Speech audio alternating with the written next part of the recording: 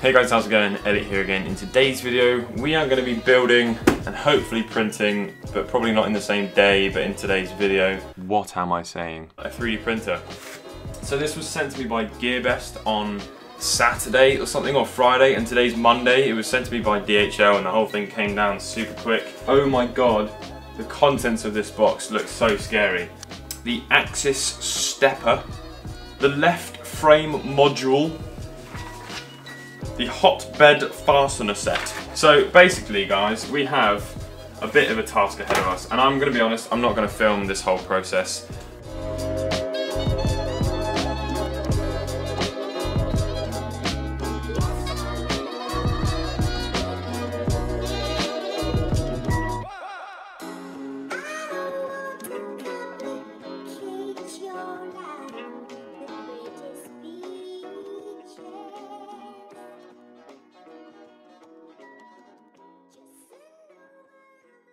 Okay, so after I finished building it, which by the way took me probably 3 hours maybe, it is now absolutely still not working. I have to calibrate it, which basically means it needs to be set up.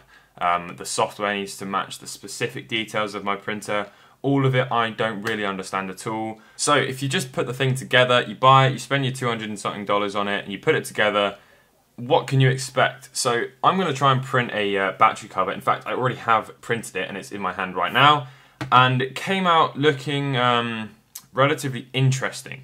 There's quite a lot of support material that's still actually on the battery cover itself. But it does look like it's pretty much the same size, and I can see how eventually once I get that material off, it will look like the actual battery cover for a Game Boy Light. So here it is. I have actually taken all of the support material off now. And it looks pretty decent, to be honest. It doesn't look professional by any means. However, I should, as I mentioned before, point out that this has not fully been calibrated yet. This is literally just, you buy it, you take it out, and you put it together. The support material on the inside is still kind of present. I would probably have to sand that out.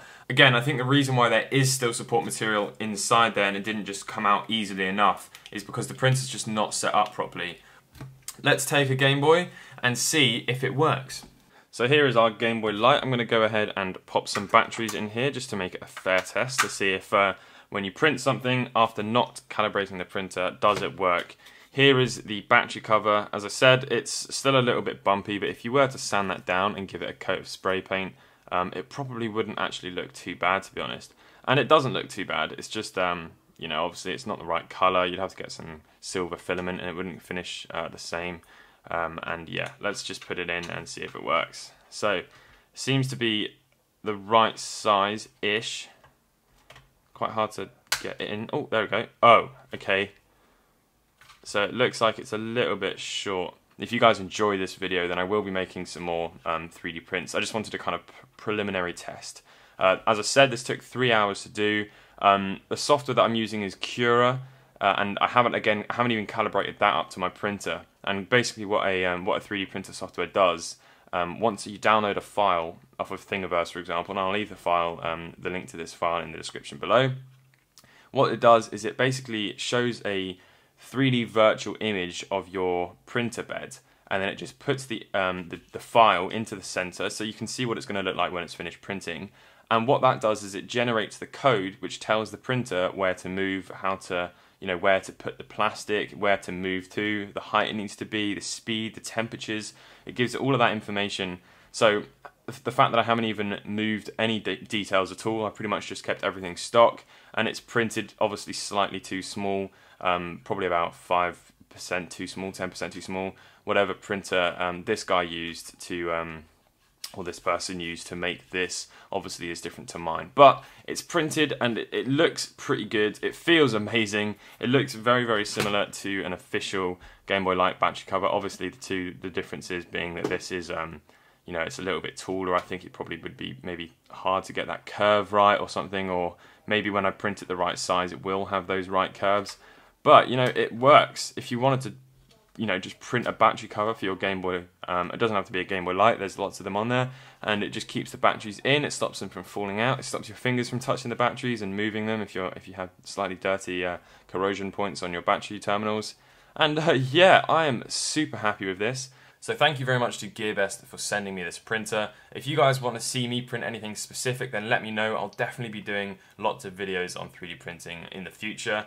And I'm quite excited to see what the limitations of this thing is once I've actually got it set up properly. I reiterate the fact that all I've done is just built it and pressed print, so nothing is actually, nothing is exactly how it's going to be when it is all set up. So don't take this as a exact judgment of what the quality is going to be like, because again, I haven't even set it up properly. If you guys want to check out the 3D printer, the links are all in the description. I would give Gearbest a bit of love, guys. Honestly, they sell so much stuff on there, and it's super cheap as well. It's really, really good prices. I'm not just saying that. I actually used Gearbest before they started asking if I wanted to make videos with them.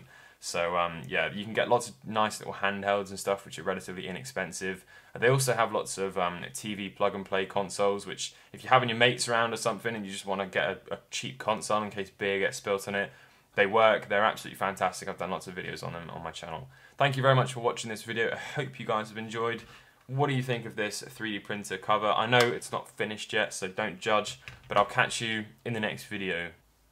Peace.